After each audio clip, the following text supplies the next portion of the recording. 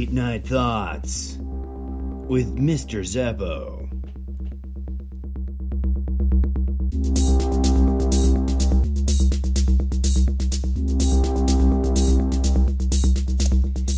Welcome, friends. It's Friday, March 31st. It's 2:02 a.m.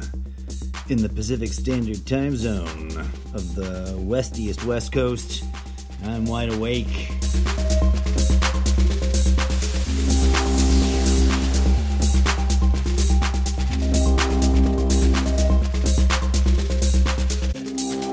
Gonna share with you just some wild and silly thoughts that coming at me in the middle of the night because I've been up on a bender.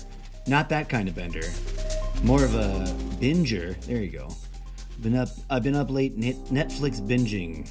A little late to the party. This isn't quite I guess you can call this a hybrid. I used to do mashup episodes. Remember those?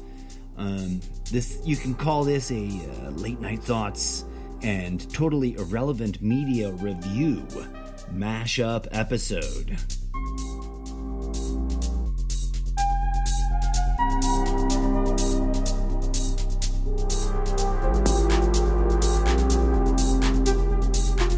Yo, folks, totally late to the party, but I just finally got myself to watch Narcos with good old Poppy of the internet, Pablo, and some deep things just start to resonate here. Let me get into it in just a sec. Let's enjoy the rest of this DJ Z track entitled Gravitas Grammatica, a Gravity remix live, improvised live-to-tape performance of digital audio asset packs for your entertainment by your favorite imaginary sidekick and literary fictional party DJ, the intergalactic DJ Z.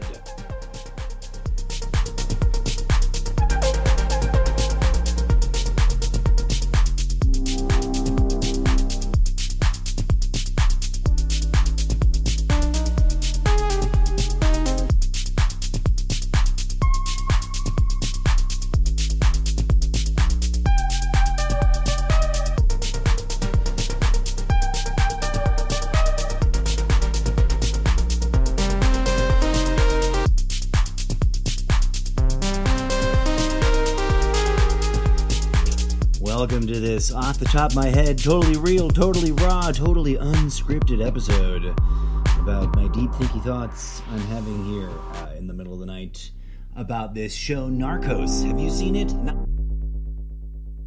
Narcos, Los Narcos Traficantes, the soap opera.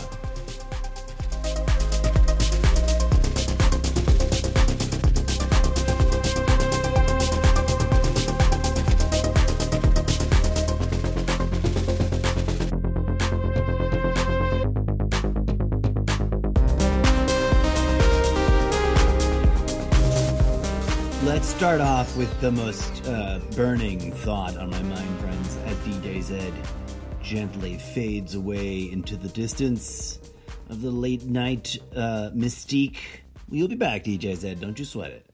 But boys, friends, gentlemen of the show, none of those mustaches work. And I hope that was the design choice. As a critic, as an amateur critic of the media entertainment enterprise, what the F with the facial hair on this show? Now, I'm usually a fan of what the F moments. I love asking that to a show, like, what the F? Insert name of show I'm watching. You know, like, that's one of my favoriteest moments. And except for the mustaches, this show actually doesn't do that. There's not a lot of that happening. For those of you who obviously have probably watched it way long ago before I got around to it, you're probably thinking, what the F right now? But here we are. Narcos, for those of you who don't know, is about, it's a made for, am I watching this on Netflix? Yes. I don't know if it's made for Netflix, but it's made for Netflix binging quality production, high level entertainment of seriousness,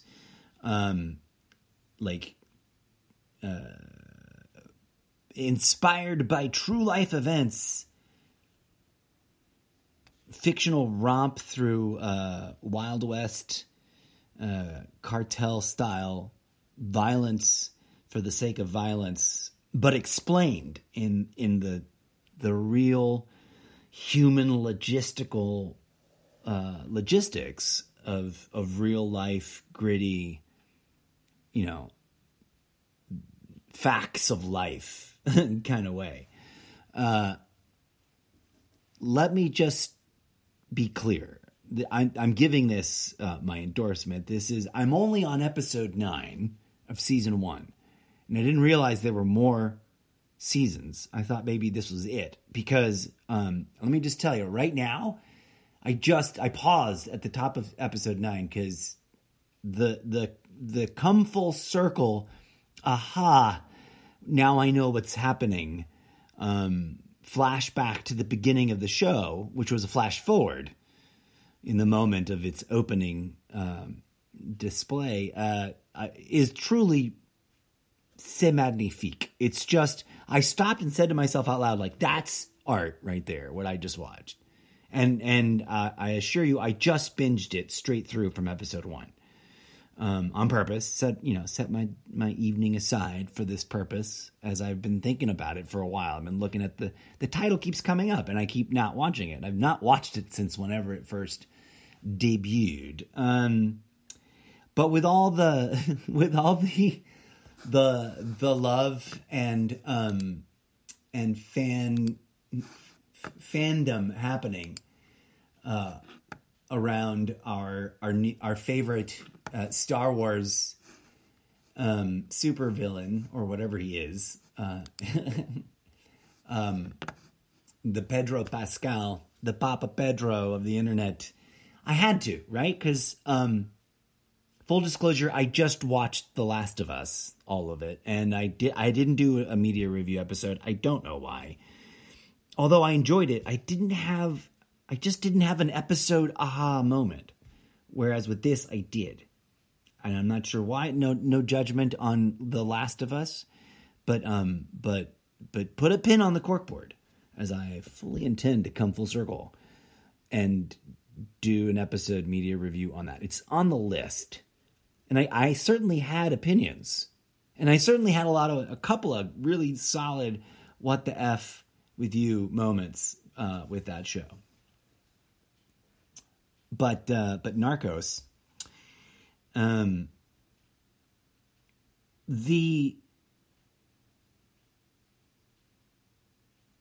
straightforward, self-aware, self-critiquing way in which it fictionalizes this period in American history, one which I lived through, literally, with eyes wide open, being a fan of questioning the news and the media from my earliest days of arriving here in wide-eyed and wild-eyed bewilderment of this Disney-topia of a nation, which I love.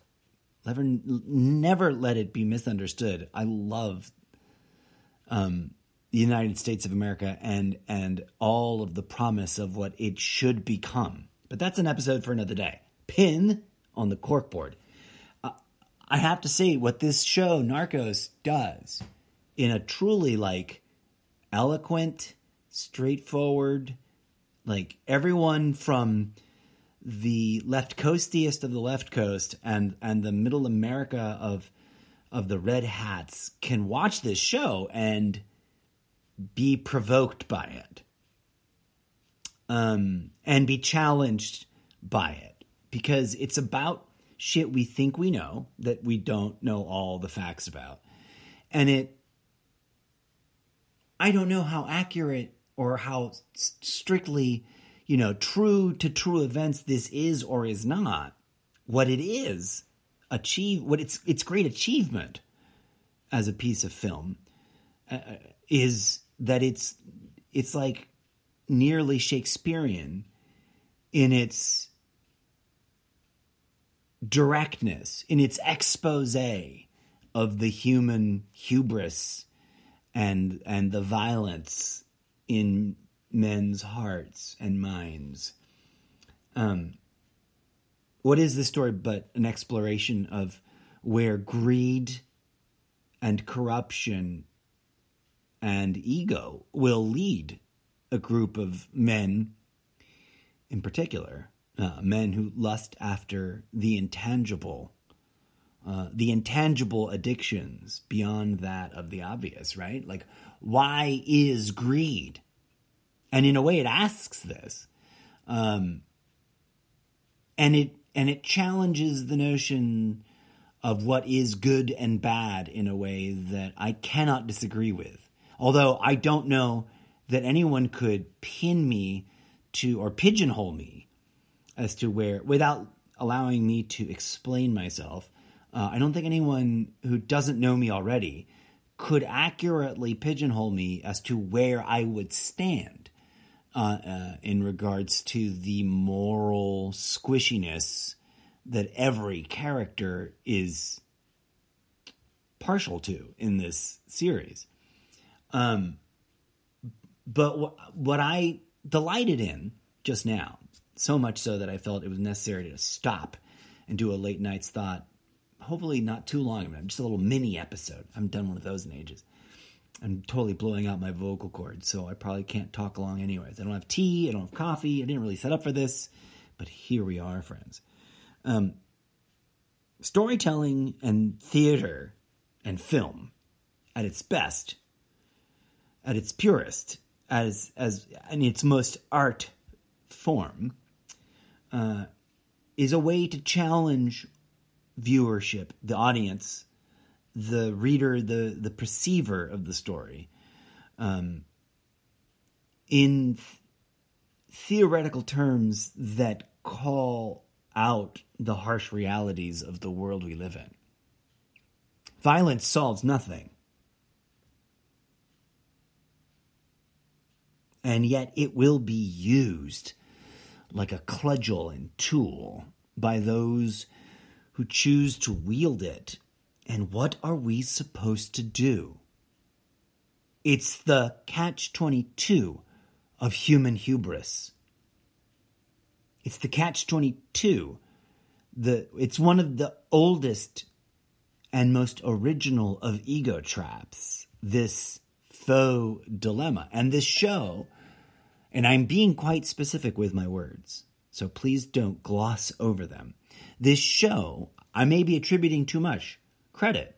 This show, for me as a viewer, does an exceptionally eloquent, beautiful, attractive, enjoyable thrill ride of a job of giving us a look-see into the hearts of evil men without cartoonifying them, and allowing us to contemplate and question which one of these men are truly evil and which one of these men are truly good,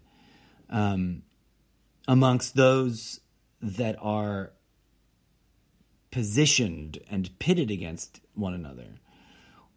And we see the spectrum, right? From the grace of genuine, unblemished innocence and the miracles that sometimes protect that, to the gritty, harshest, obtuse realities of choosing to manifest one's will upon the world through any and all means, so long as they are not perpetrated back onto oneself, right? And the range of visceral emotions that come with that. It's not too cheesy, it's not too campy, it's not too trying to, it's not trying too hard to be the Godfather. It's kind of just showing us in the most neutral of terms. I mean, the guy's almost pedantic. This evil villain whom I recall being vilified in the earliest of days, and I remember the moment that, he is finally extradited and whatnot. Not to spoiler alert,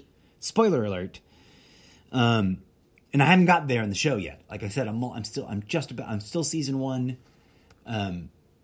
episode 9. But the grand finale of episode 8 was just the right level of profound and banal for me.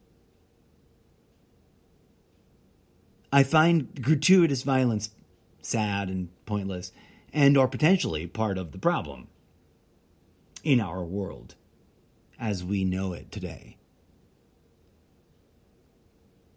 Given the almost redundant commonplaceness of daily matazons of our own here, it's obscene that something that was once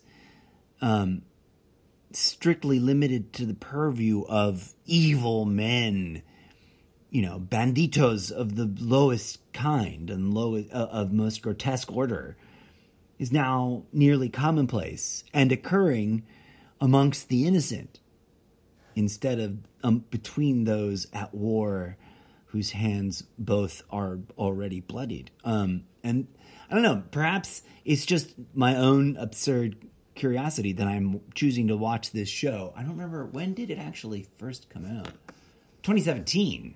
So it's been a hot minute to be watching this show here and now, and to watch two tribes of men rely almost exclusively upon the carnage of gun violence to resolve their perceived, imagined, and concrete problems. There's something that perhaps, could be triggering, could be hurtful, could be psychologically disruptive, but also, I think, is profoundly resonant here and now. The points in which this show literally through its narrative, and I'm always wary of a narrator voice, and when it works, I am its most profoundest fan. But often it fails to a narrator can the narration device can utterly fail, and has been for a serial television show. It's just dicey. But I must say that in this case, it's succeeded to engage and fascinate, and has allowed me the opportunity to sort of recognize that it is indeed attempting to engage the audience in wrestling with the moral questions, which could often just be glossed over and or neglected, entirely unrecognized, because of the overwhelming power of the glamorization of violence, even when it's done, knowingly.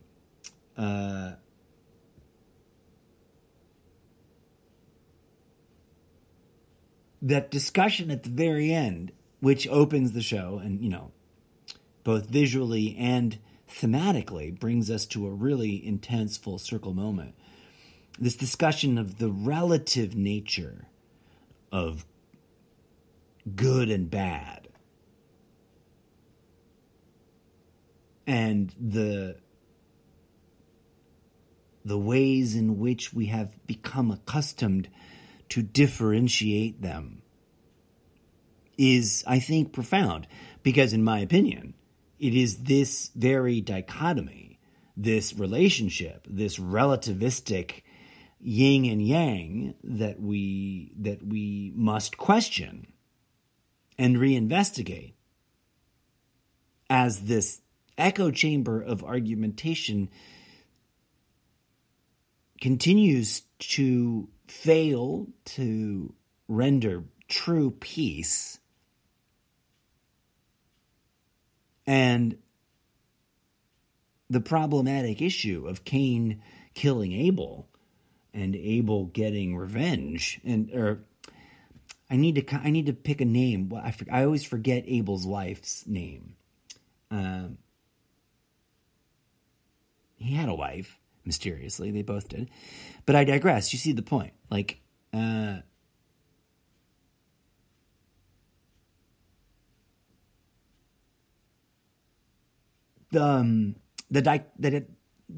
seemingly impossible to solve dichotomous catch-22 problem of an eye for an eye and the just revenge.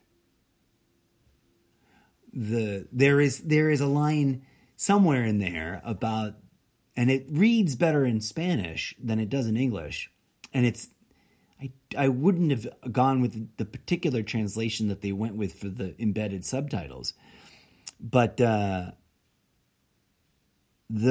revenge that is just is what is being communicated by this line that I'm thinking of, which I cannot quote.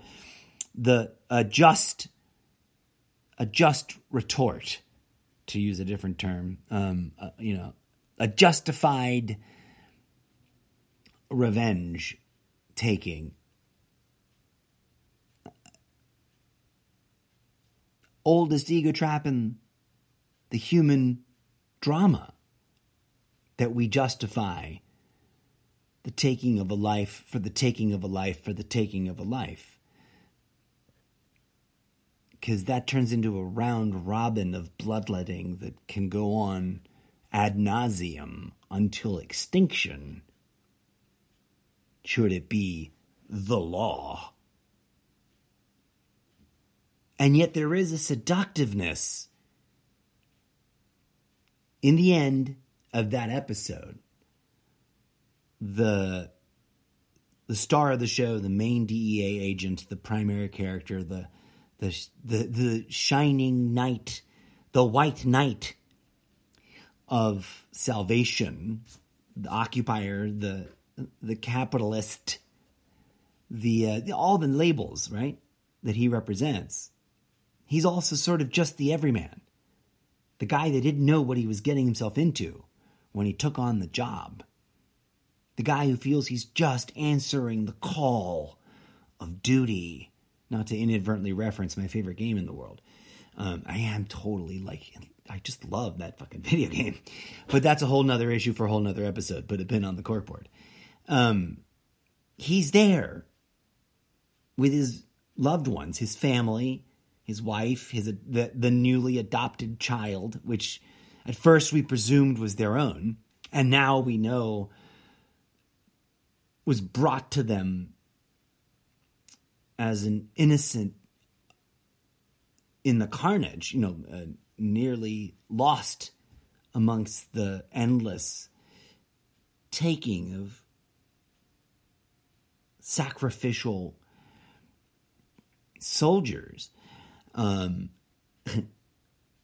he says something to the effect of, call me a bad guy if you want, but if you can't tell the difference, you haven't met enough bad guys.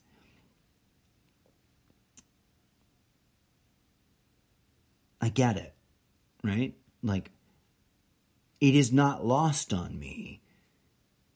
There's a resonance, there's a theme, there's a meme that's been going around, and I'm going to paraphrase it badly and turn it into my own statement because I don't have it in front of me. I didn't plan this, but I've seen it several times in the past week for obvious reasons. And it's being used in multiple ways. So don't presume or prejudge what you think I'm trying to say with it, because I'm not. I'm quoting it or referencing it for awareness. And then just so that you know what I'm talking about. Something about, and I don't have it in front of me, something about a rock in the hand killed Abel. A rock in the hand killed Goliath. Now there's inferred righteousness and inferred evil embedded in the meme. Obviously, it's a biblical reference. It's a pair of biblical references. one which I've already broached in this episode, Cain killing Abel. And obviously the second one being David killing Goliath. The underdog versus the evil tyranny of a giant monster man. The catch-22, the ego trap, the seductive honeypot of murder death is that no bad guy believes themselves to be Cain. No villain sees themselves as Goliath. In reality. In my mind. In my opinion. I could be wrong. Perhaps there is some sick, cynical son of a bitch out there in the world that does. There's always an exception. No absolutist statement is ever absolutely true. As I like to remind the world. But let us say, for the sake of saying, that it is rare enough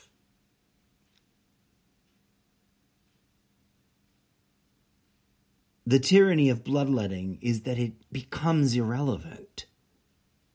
Who thinks themselves the good guy and who believes themselves the villain, if the round robin of an eye for an eye proceeds so garishly that the world is rendered both blind and drowning in the blood of its own hubris.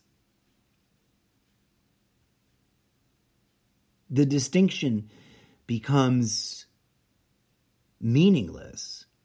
One can obfuscate and mitigate the delineation of yin and yang so much that it becomes unascertainable, undiscernible. Now, I will seem to make myself a hypocrite here. One cannot separate up from down. They are not two different things in opposition. And this is one of the key mysteries and open secrets of the world we live in, of the universe that has rendered us into existence. One of the other bigger, more scarier ones is that the universe itself is alive. But that's, again, an issue for another episode. Pin on the corkboard, please. We cannot separate up from down, left from right, light from dark. They are inseparable because they are co-creative.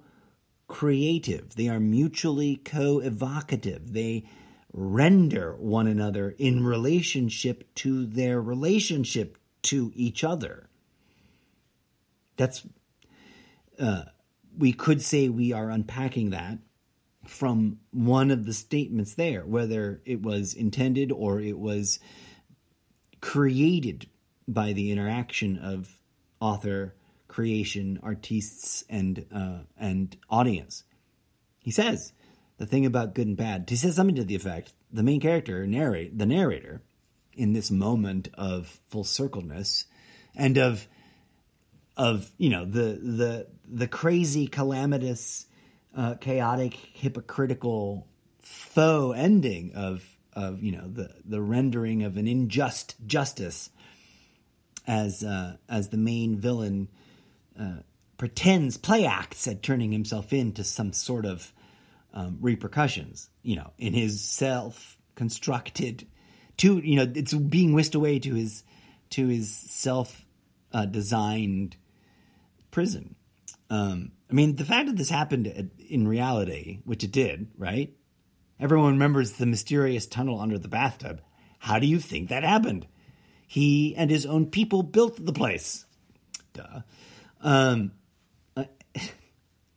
absurdity. One of the things I was quite, at first, reluctant and sort of suspicious of was the fact that this show opens with an interesting reference to what is it? Magical surrealism or I forget what it is. Now I need to go look. Let's pop the first episode on real quick.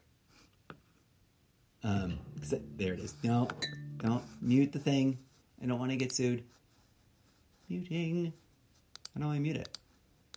Okay.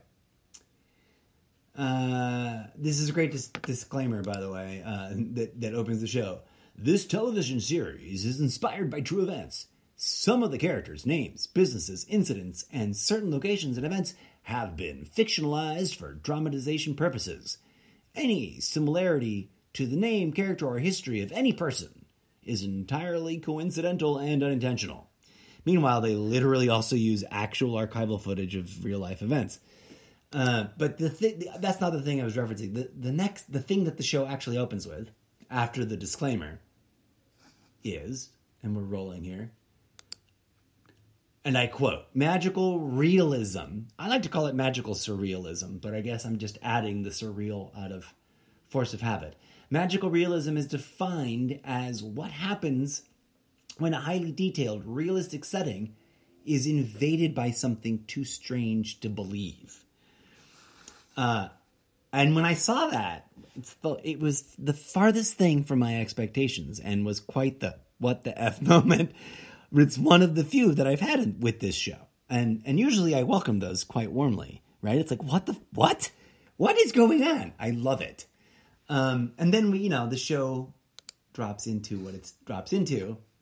And it's a really beautiful thing that they do with the graphic. And then they do that thing where some of the letters turn red for whatever reason. And it comes full circle at the end. And the main villain speaks something to it. He says something different but similar. When are lies necessary? But if not when, and I'm butchering the reference, I don't have it in front of me. When is a lie necessary?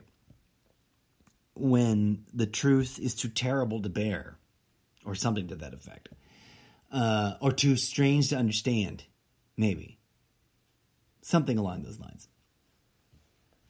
This rumination, this contemplation, this exploration of good and evil and its relativity and its complicity with the machinations of criminal organizations, world governments, and the invisible hand of fate, whatever that may be, is quite transcendent. It surpasses itself. It is greater than the sum of its parts, this show, I think. Now, I haven't finished watching the rest of it, and I don't know how many more. There's 3 seasons, apparently. So I may have different things to say in the not-too-distant future. But as of right now, I say to this show, bravo. Bravo. Bravo. A challenging enough contemplation of the moral relativism of our postmodern world and its corruption and its addictions and its hypocrisies and its sheer carnage. Always, the questions remain. Beyond the woe is me's of the pain and the grief and the mockery of such things, there is resoundingly the silence that remains of whatever is there to be done, right? Like when we ask that, humanity tends to stand silent. And we wonder. And that's why I invite you humbly, folks, to, if you are new to the show, to take a deep dive into some of the earlier episodes from way back in the early days. Real rough and raw around the edges, radically unscripted, but dare I say it, about answering that unanswerable question. What can be done beyond violence upon violence upon violence until we hope one day it has been enough violence, right? Because that's what the cowboy with the white hat does in America. Shoots all the bad guys. But from Cain and Abel through Shakespeare and beyond, if there is any lesson we have learned, is that violence begets more violence and never peace. and that as a tool, it may get the wielder of it what they want, but that satisfaction is not only ephemeral, illusory, it is severely temporary, and solutions are nary to be found. Nothing is solved at the end of this. Nothing, right? Nothing is solved at the end of episode 8. I don't know what's going to happen episode 9 and 10, and I'm of course intrigued to see what happens with the other 3 episodes. But the other 2 seasons. There's apparently 3 seasons. And there's apparently a second show called Narcos Mexico, which I may or may not indulge in watching. There's a whole other... I could do a whole episode of media content review about my relationship with different things there in terms of Latin American media, which some people would encourage me to do, but others would discourage me from going there, and for reasons that are not what you may presume. Because I am not what I appear to be on the surface, because most people project a bunch of nonsense on me. But one thing I am is a foreigner to these here United States of America. And although I sound and can mimic quite an interesting array of dialects from these here United States, they are not my home. They are not my place of origin. They are my home. What I would love to see is if I can poke a little poke of critique, where's Narcos Americanos way? Like, no manches. No mames, mijo. Because, who brings the most American drugs into America through the southern border? Americans. But that's a subject for another day. Ooh, and stay tuned, friends, because as you may have already heard, the breaking news from earlier today was epic and literally unprecedented in its historicalness. And, of course, that is a pun and a joke, but... I myself am questioning why I did not do a Good Morning Trumptopia episode the moment I saw the news. I think I still had to just process it. But here we are. And having said all that, I will thank you for tuning in. This has been a Late Night Thoughts crossover, totally irrelevant media review. If you've never seen Narcos, the original, with Papi of the Internet... Pedro Pascal. Pedro Infante is a singer, but that's the name stuck in my head that always wants to come out first, because it's been around in my head for a lot longer than Pedro Pascal's name. So that's why I always hiccup and hesitate when I try to say Pedro Pascal's name. I'm a fan, by the way. I'm really enjoying his work. I'll have to do an episode about The Last of Us. Tune in for that at some point or another. But I've got some things to say that may or may not be popular about the Mandalorian show. Papi Pedro, what the F with the helmets and the Mandalorian madness. But that's nonsense for another episode. DJ Zed, play us out. I've said what I got to say about Narcos for now. Put a pin on the corkboard, as I'm sure I'll have something else to say in greater detail in the not-too-distant future about it, and all the other shows on my list of lists that I have not gotten to, because I've been dragging my feet for reasons that you shall not judge me for.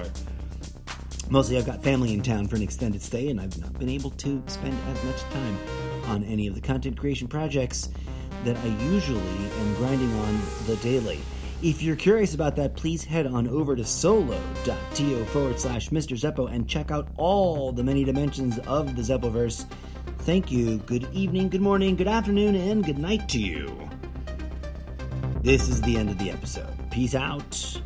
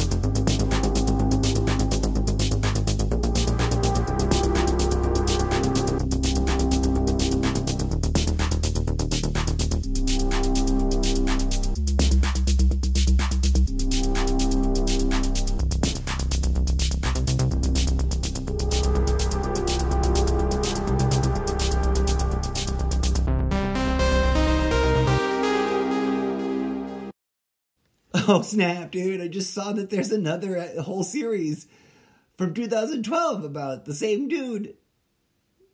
That's just called his name, Escobar.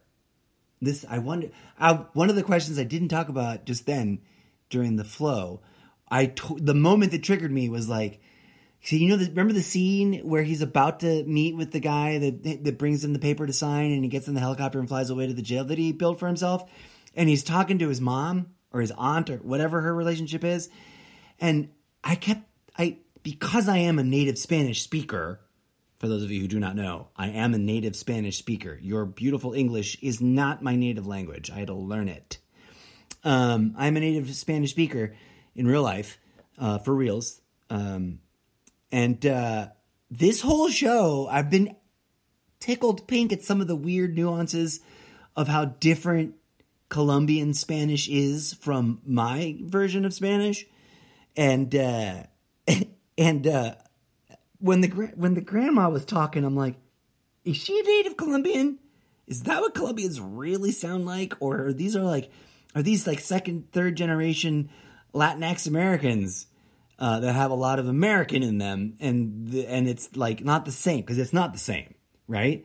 Like when you go to a country and you listen to natives who've never left speak a language, it's a little different sounding than when you hear a second, third generation, descendant of native speakers who still speak the language. It's just different. And even happens in the first generation. Like I'm a native born Spanish speaker, and my Spanish is for shit. Like I would have to play Americans in Latin American television, right? Because no one would believe my accent anymore. And I was having one of those moments that it was not a critique. It's not that bad, but the ear doesn't ever lose it. My tongue has lost it. Like I don't sound like a native Spanish speaker to native Spanish speakers from my home country. With a little practice, I do here in the States, but, I was giggling about that, and that's what made me stop and do the show.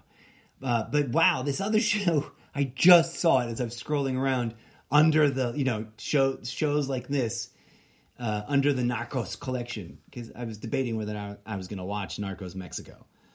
Because this is the thing, another thing I didn't say. Usually, like when I was a kid in Mexico and revisiting Mexico after moving away, like Mexican television would drive me up the wall. I just don't like the way they talk in television. They have this weird television sound that's different to me than any of the like family and friends that I know from living there and from visiting there. It just sounds weirdly different. And it's like, it goes back to when, television and film industry there came to be. And it's like a whole radio thing. And, television announcers in every country sound a little different. Although, except for the ones that purposefully try not to. But anyways,